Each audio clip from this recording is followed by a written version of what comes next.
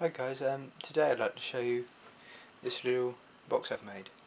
It's basically just a little controller for my soldering iron, because I keep burning out the tips and they're a pain to replace.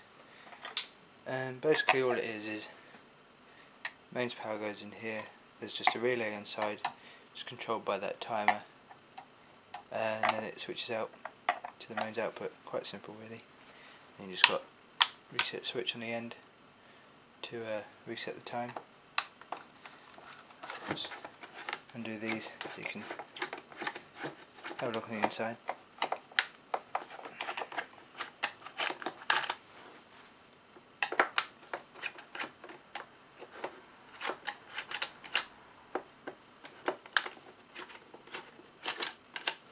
It's a fairly tight fit.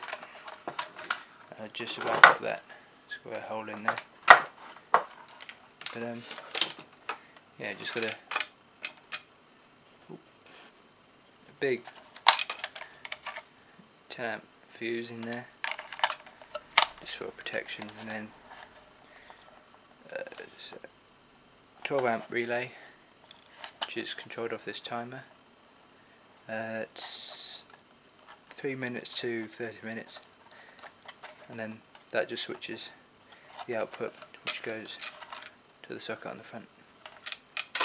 Okay, well, there's that. You might find it useful. This is just to show you it in action. So, soldering iron comes on, then when the timer is finished, it will just switch it off like that, and then just flick the reset switch and it turns it back on. Thanks for watching.